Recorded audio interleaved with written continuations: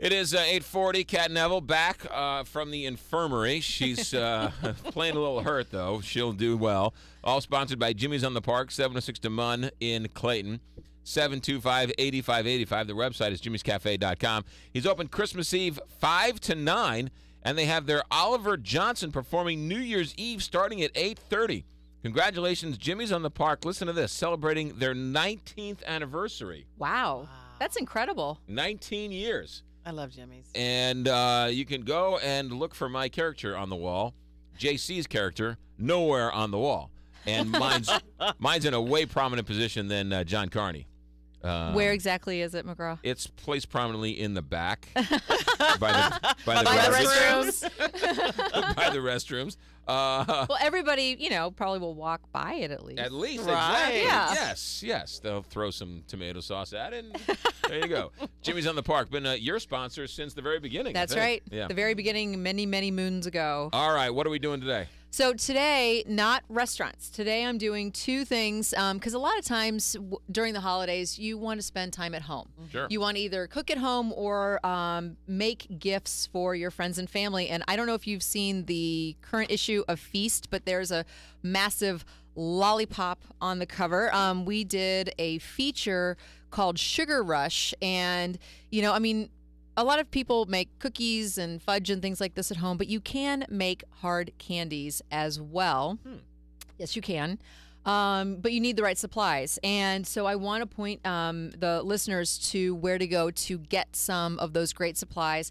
One is a terrific spot in Edwardsville called Chef's Shop, which actually happens to be one of the sponsors of Feast TV. But they've got pretty much everything that you need. And then there is also a specialty candy store called Toots Cake and Candy Supplies in Belleville, and they're at 1915 North Belt East. And when you go in, number one, you could very easily drive right by it because it's in an old house on the side of the road. So you think that it is going to be like in a strip mall or something like that, but it's in this old house. And so you pull into the driveway and walk into the front door, essentially. So and if you miss it, you could be walking into somebody's living room. Well, maybe. Just having breakfast. Maybe. I'm sorry, is this Toots? No, next door. Okay. Right.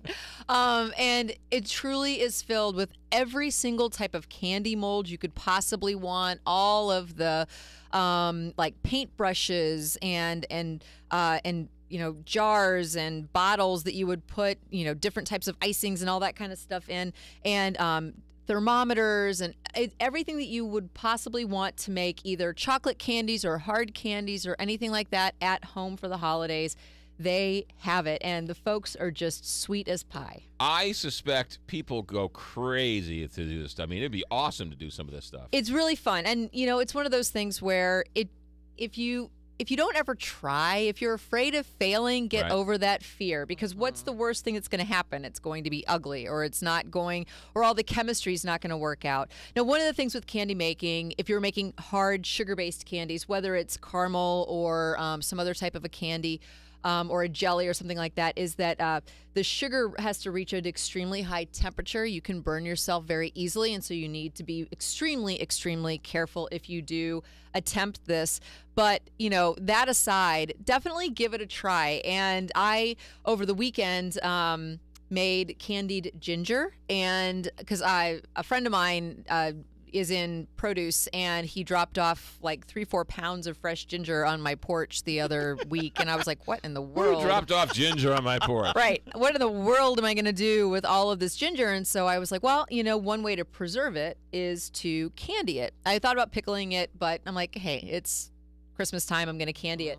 And so doing something like that also is extremely easy. You just cut your fruit. It could be you're going to candy orange peels or grapefruit peels or ginger, something like that.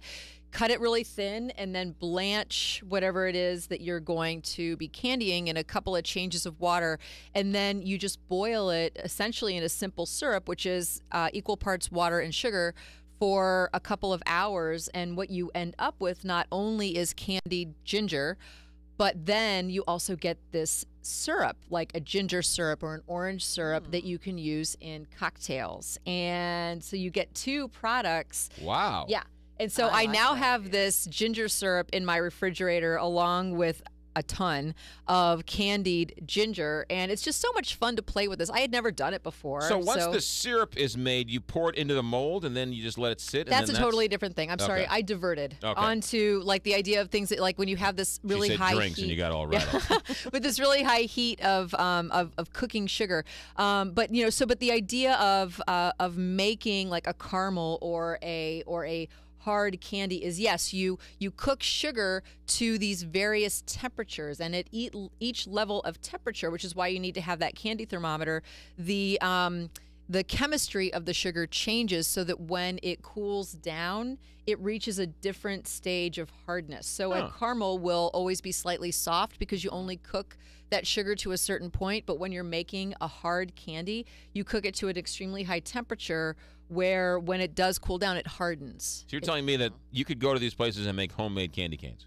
Oh, yeah, absolutely. And we have the recipes in the current issue of Feast. You know what I like about that also?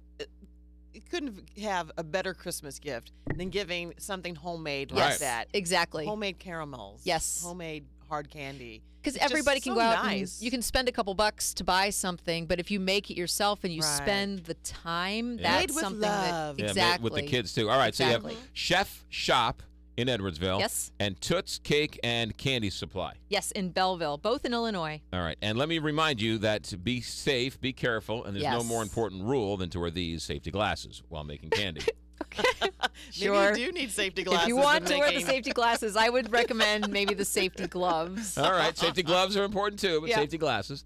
What else you got? Anything else you got? Yes, so the second one that I have, again, also is cooking at home. And a lot of times when it's the holidays, you're going to have people coming in from out of town. You want to feed them, and you want to feed them well. And so there is a company in town called Naked Bacon, and I just wanted to say that on the air. Great. And I'm going to say it again, Naked Bacon. Naked Bacon. Naked What Bacon. is Naked Bacon? Okay, so it is a company actually based, a multi-generation family company based in St. Genevieve, Missouri. Right. And they make bacon, big surprise, and also fresh sausages. And the reason why they call it Naked Bacon is it's made the way that it would have been made 150 years ago. The bacon is truly natural. Excuse me. They don't use any nitrates. It's dry cured by hand. They don't add any of the water and all of the stuff that you have in this commercial product. And the flavor is absolutely amazing. It's very porky, if that makes sense. So when you taste this bacon, it's not just salty and smoky like a lot of the kind of mass-produced bacons. Mm-hmm. It's very thick cut. They have a jalapeno. They have peppered bacon. They have just their standard bacon. And it's absolutely delicious. They also make these fresh sausages that you can, if you're in the morning, you can cook them up for people that are visiting. But I actually made a pasta with it, and I took it out of the casing, which is a natural casing, of course, and just pan-seared it and mixed in like some red peppers, a little bit of cream, and all that kind of good stuff. Tossed it with some pasta and some Parmigiano Reggiano. Delicious. And totally natural. Naked Bacon is where? Okay, so it is available retail locations. Local Harvest, of course. You're going to get it. Bob's Seafood, Ladue Market. You're also going to get it at Stars, Cacao Chocolate, Bauman's, Jay's International. Bauman's. Don't just brush past Bauman's. Okay. Bauman's Meats is Charlie will take care of you over at Bauman's. You can also get it at Bixby's over at the History Museum and Global Foods. So there's a lot of places where you can pick it up. A lot of kind of smaller, independent types of stores, but it's definitely worth seeking out the Naked Bacon. I'm sold on it. If you go to Bauman's Meats and you go ask Charlie, he sleeps in the back. Ask Charlie to have him make you some of McGraw's wings, and then smoke the wings for an hour. Oh, it is McGraw's wings. McGraw's wings. He did this little rub for me and this little sauce for me, and every time I go in, I'm like, Charlie, I need 50, of McGraw's wings, and he's like, okay. What does it taste like? What's the characteristic of the rub? I don't know. It's just really good. Just good. It's just something that makes McGraw happy. They gave it to me. It was their rub. It was their marinade. I'm just calling it McGraw's. Okay. Because Got it, got it. I have walk sent in people in there and said, tell Charlie to give you what you give McGraw when he asks for his wings. Okay. Perfect. Yeah, so there you go. Bauman's, by the way, that's on, I want to say Brentwood and Manchester there. Good. All right, I got 30 seconds. What's going on with the media conglomeration known as Feast Magazine? Well, obviously the December issue is out and about, and it is focused on all things kind of a sweets issue is what we're focused on. Right. And next Wednesday, if you want to join me for the for our Schnucks Cooks Cooking School class, I will Yes. be there in De Pere, and we will be cooking things up together. We're going to be making cioppino. FeastSTL.com. You can get Feast at newsstands everywhere. If you subscribe to the Sunday St. Louis Post-Dispatch, then you can subscribe to Feast, and they'll deliver it right to your front door, so you don't have to knock over old ladies at the newsstand. And Why do they have to be old? or young or old men, women. And Stampede. you can get the McGraw discount on that by going to stltoday.com. Like the McGraw ribs. Like the McGraw ribs. Kat, be good. Have a good week. I will be good. All right, this is all sponsored by Bertarelli Cutlery. You've been keeping St. Louis sharp since 1967. Bertarelli is your one-stop shop for knife and tool sharpening, along with all of your kitchen supplies. Visit them at 1927 Marconi on the Hill or at BertarelliCutlery.com. We're going to give away Cardinal tickets next on KTRS. I bet you I can make you